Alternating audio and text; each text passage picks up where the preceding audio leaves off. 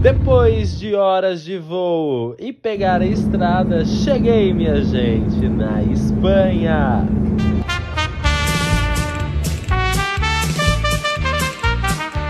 E pra que viajar tão longe assim?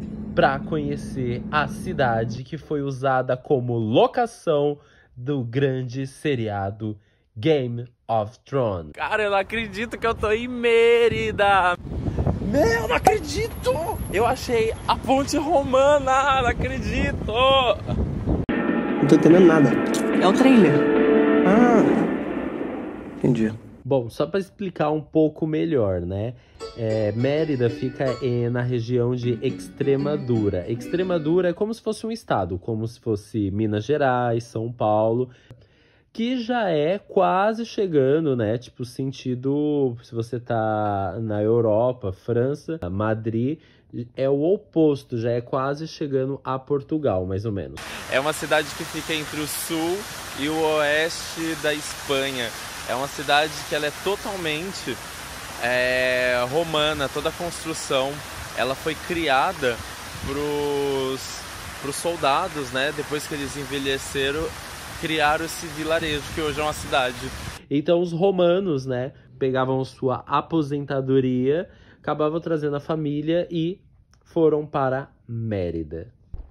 E agora o que vocês estão vendo aí são as ruínas do anfiteatro. E o que é o anfiteatro? O anfiteatro é o lugar de diversão dos romanos. E o que eles gostavam? De luta, gente. Lembra aqueles filmes de gladiadores?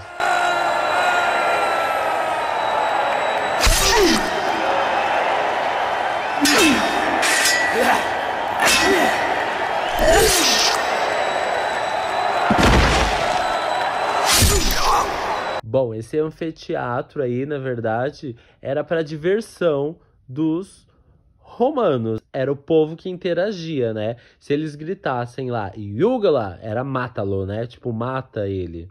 Ou quando todo mundo gritava, Berbora, que significava chicoteia ele. Ou eles gritavam, missus, missus, que era suéltalo, tipo, perdona a vida, perdoa, sabe? Tipo, piedade, uma coisa assim, mais ou menos.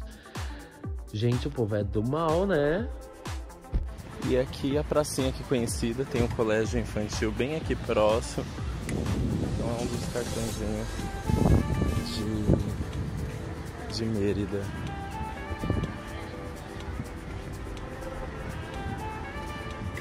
Olha como que é a construção, como que é a cidade. E tudo aqui ainda tem, ó, tá vendo os tijolos lá, os blocos, né? Totalmente romano.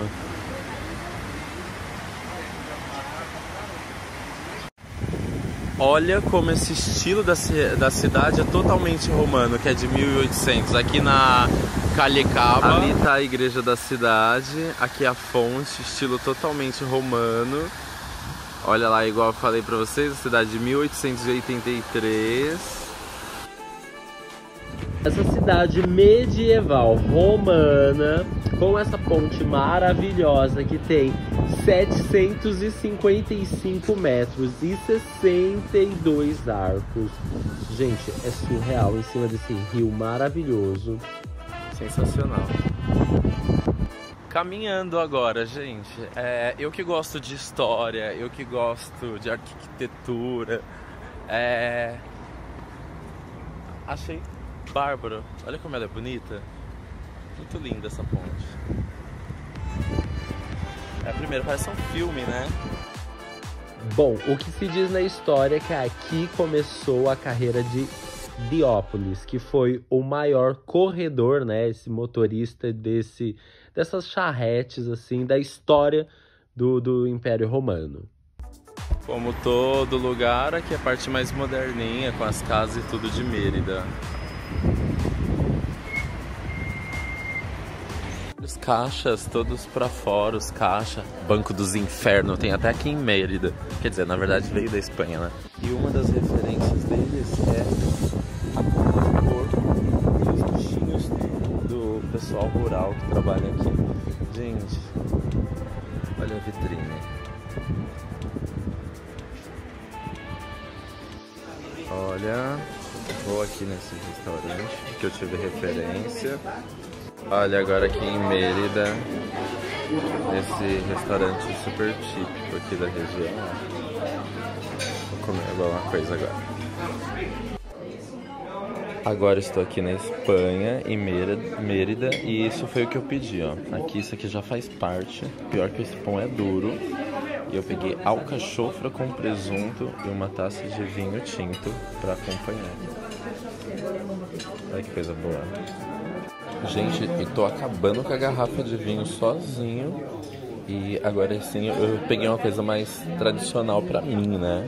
Que tinha de opção no menu, que é esse filé de frango, agora vai de principal. E agora de sobremesa, um mousse de chocolate, eu fico pra morrer. Agora só veio a conta, sempre vem nesses pratinhos.